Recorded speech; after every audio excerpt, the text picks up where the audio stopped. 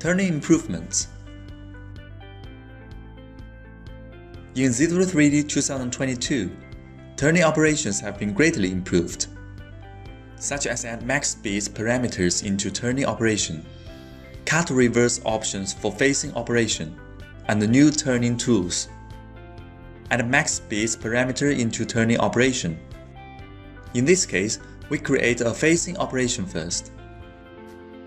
In ZW3D 2022, we added max speed to all turning operations. When the user chooses SMM or SFM as spindle speed, we can set max speed for the spindle to ensure machining tools running within the specified speed, and the max speed unit is RPM. Now, click Calculate and then output CL and NC data.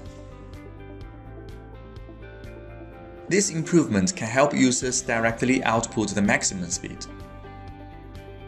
Add Cut Reverse option in facing operations to reverse the tool path. This is Cut Reverse option when choosing No, and then Verify. The tool will be processed from the external end face to the center of rotation.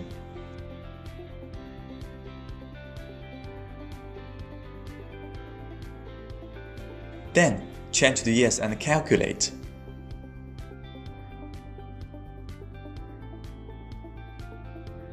And verify again. We add Cut Reverse to help users to machine external end face from center of rotation.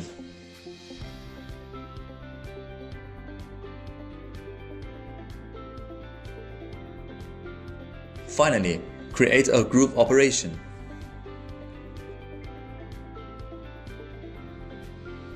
In ZW3D 2022, we add two turning grooves tools, which are used in an internal slot on the left side of turning part. Then, we choose this type of grooving tools. Change the insert length to 10 and calculate. And verify to check the result.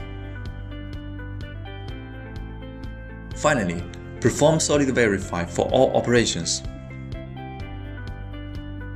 With all these improvements, ZW3D provides more powerful turning.